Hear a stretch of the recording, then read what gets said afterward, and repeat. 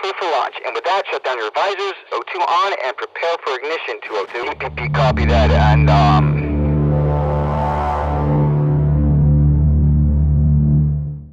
Hey, it's Mr. Rushoff again. All right, and I'm glad you're here. All right, so in our last lesson, we were looking at the physical geography of Russia and the former Soviet republics. In this lesson, we're going to look at the history of the region that has helped shape the people today.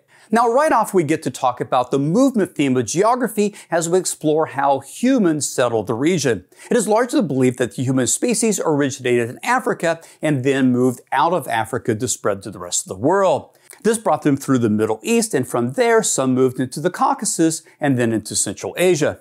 For example, in Western Kazakhstan, the remains of what anthropologists call the Ust-Ishim man were discovered, and his bone actually goes back to 45,000 years ago, and is believed that mankind has been in the region ever since. Now, for the next 40,000 years, humans would continue to migrate across Eurasia, including those who would go across the Bering Strait into what is today the Americas.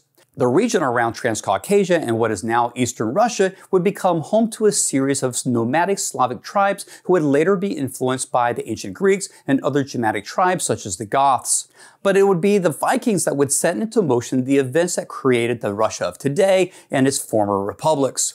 In the 9th century, the Scandinavians moved down from the Baltic Sea in the north to the Black and Caspian Seas by boat and took control of these Slavic tribes, establishing their capital where Kiev, Ukraine is today.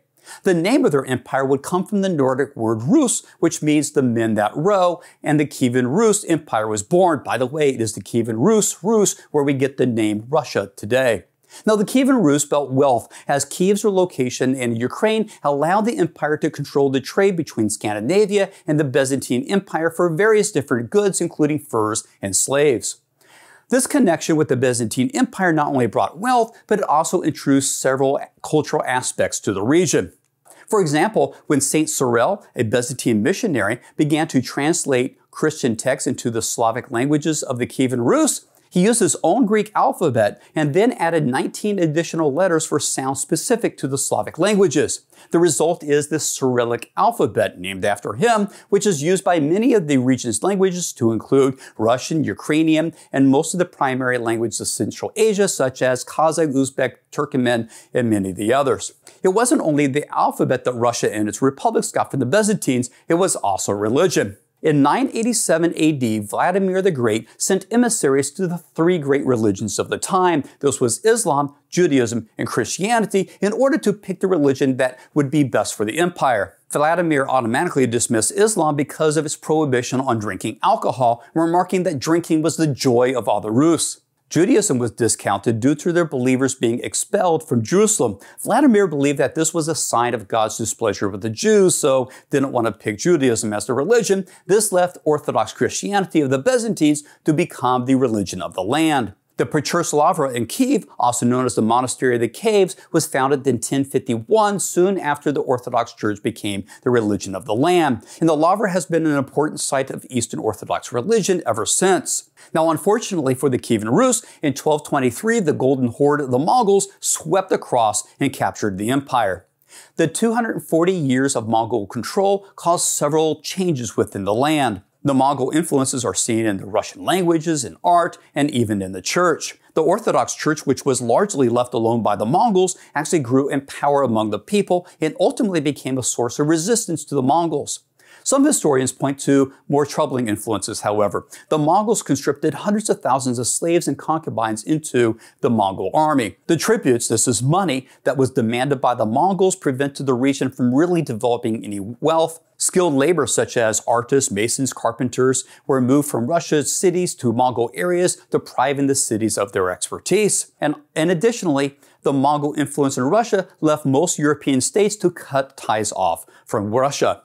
This isolation of Russia from the rest of Europe has been cited by many historians to have lessened the impact of the Renaissance of the art and sciences within Russia.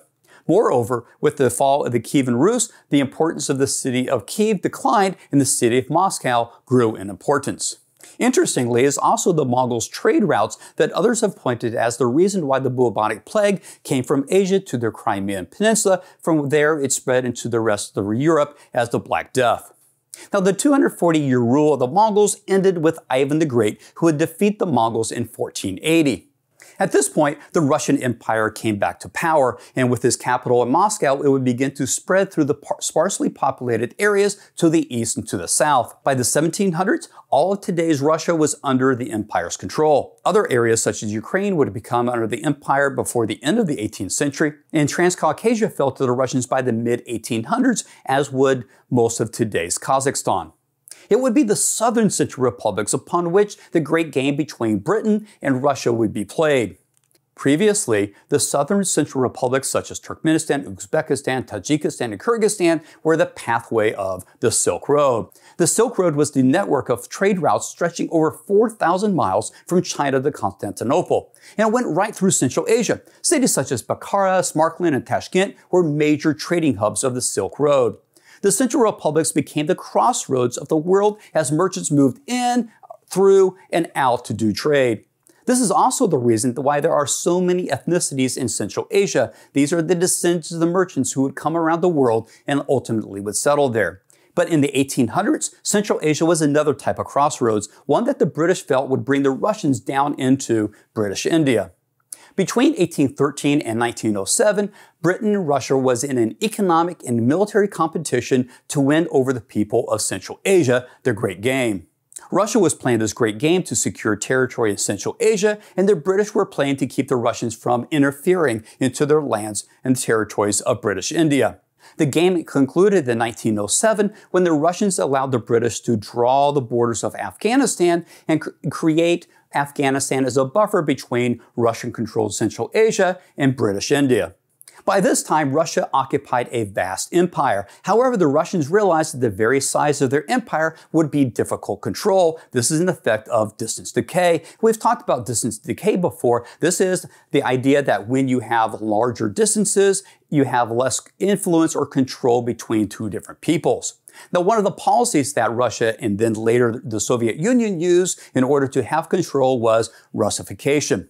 Russification was the policy in which the Russians imposed the Russian culture upon the peoples of Transcaucasia in Central Asia. The idea is that if these peoples adopted the Russian language, Russian Orthodox Christianity, and the Russian government policies, then the people will have no reason to want to separate from Russia. Another way that the Soviet leader Joseph Stalin attempted to keep control was through forced population resettlements, such as what happened to the Kulaks. Since the Soviet Union was a communist country, it was decreed that all property should belong to the state. And the process of bringing that property into the state is known as nationalization or collectivization. This put the Soviet government in a collision course with the Kulaks. The Kulaks were relatively wealthy farmers who owned large farms. In 1930, Stalin ordered the Kulaks to be categorized into three different categories. The first category was those who would be evicted from their farms and forced to work in labor colonies. The second category would be those who would be imprisoned or just shot. And the third category were those who would be sent to Siberia, the northern Urals, or Kazakhstan after having their farms seized by the state. The result was nearly 2 million kulaks who were moved on top of the 600,000 people who died during the period. One Soviet historian estimates that the number who died may have been as many as 5 million people. Stalin also used resettlement during World War II. Fearing that the Chechens and the Ingush populations, these are the people who live on the Russian side of the Caucasus Mountains, they feared that they would side with Nazi Germany. Therefore, Stalin called for Operation Lentil. Between February and March of 1944, between 500 to 600,000 Ingush and Chechens were deported to Central Asia.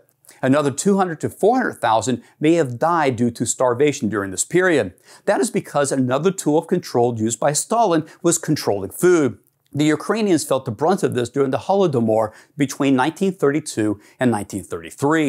In 1932, the Soviet Union imposed high quotas on how much food the farms, now under government control, would have to give to the state. However, the quotas imposed were far higher than what the farmers could supply, leaving very little to survive on or even to use as seed to plant for the next year. The result was that while the Soviets were selling the food raised by the Ukrainian food sold for export for money, At least 3 million people starved to death. Many historians suggest that the reason for the Soviet indifference to the Ukrainian people was that Ukraine had been an independent country between 1917 and 1922, and that Stalin was using food as a weapon to crush European independence movements.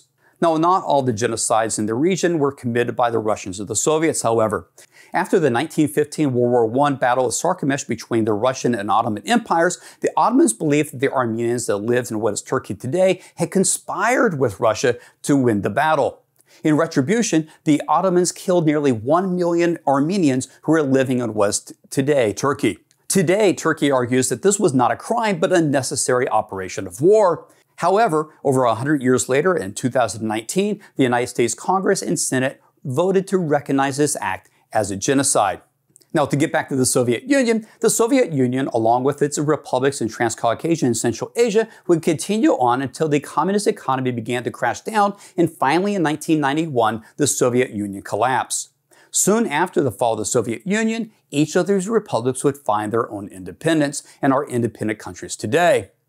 In our next lesson, we'll look at how this history has set up the conditions of the people in Russia, Transcaucasia, and Central Asia today. But until then, keep on learning.